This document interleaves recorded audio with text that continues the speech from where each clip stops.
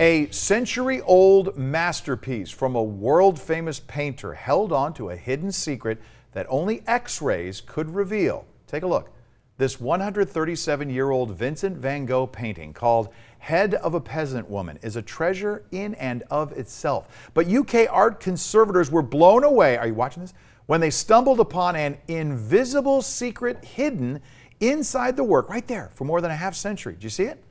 An X-ray examination revealed a secret self-portrait of Van Gogh hidden on the back of the painting's canvas. Art historians at the Royal Scottish Academy, where the discovery was made, say Van Gogh was known to reuse canvases by, well, flipping them over. There you go. The incredibly rare self-portrait had been hiding, covered by glue and a cardboard backing. You know, it probably protected it. They say uncovering the secret self-portrait may be possible, but not without extensive and delicate conservation work. So until then, an upcoming exhibition will allow art lovers to marvel at the X-ray behind the painting. Very cool.